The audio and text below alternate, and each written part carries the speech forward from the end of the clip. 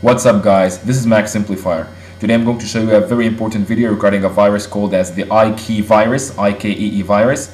This virus has been recently spreading around all over the iPhone devices. I'm not sure whether this virus exists for the other iOS devices, but I'm pretty sure it's there for the iPhone. Before I get started, I'm going to show you first that, or tell you first, that this IKEE virus results in the premature connection error between CyberDuck and the iPhone every time you try to make a connection. So I'm going to show you in this video how can you remove the IKEE virus from your iPhone and at the same time make a successful connection between the iPhone and CyberDuck.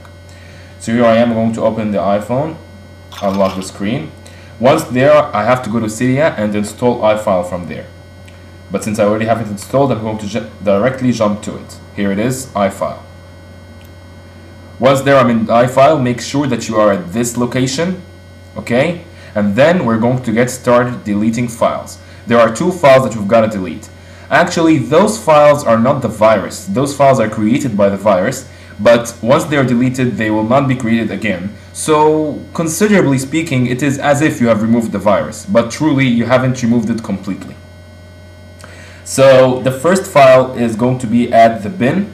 You go to bin, and then you search for a file called as POCBBOT. That's the file, the highlighted one. Once you search for it, you're going to find it over here. You delete it. Obviously, you're not going to find it on my iPhone now because I've already deleted it. Next is this file, com.ikee.bbot.plist. Now, to go to this file, you have to go to System, and then you have to go to the library. And then you have to go to a folder called as Launch Daemons. Launch Daemons. Where is it? Yeah, here it is. Launch Daemons. Once you go to it, you're going to search this file, com.ikee.bbot.plist. You're going to search it over here, and once you've found it, you're going to delete this file. Okay? Once this file has been deleted, now press the home button, and then all that you've got to do now is simply reboot your iPhone. Once it has been rebooted like this, you have successfully removed those files that has prevented the connection between the iPhone and CyberDuck that are created by the virus, and as I have said, they will not be created again by the virus, so considerably it is as if you have removed the virus, but to be honest, you haven't completely removed it. However, till now I haven't faced any other problems with this virus. But if you're interested and you want to know more about this virus, and if you want to know how did it end up on your iPhone, then you're going to find a video link in the description below. Go to it and you will know how.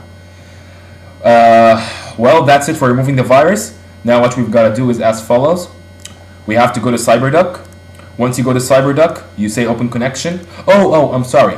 Before you do that at CyberDuck, on your iPhone, after rebooting the device, you go to Cydia, and then you search for OpenSSH, okay, to reinstall this file again, right from Cydia. Once it has been reinstalled, then you go to CyberDuck on your Mac, enter over here your iPhone's IP address, type over here root, the password ALPINE, okay, all of them small letters, and the port should be 22, and then you press on connect, and change this to SSH File Transfer Protocol, press on connect, and like this you can successfully transfer SSH files right onto your iPhone from CyberDuck, and make sure they are both the Mac and the iPhone connected to the same Wi-Fi network.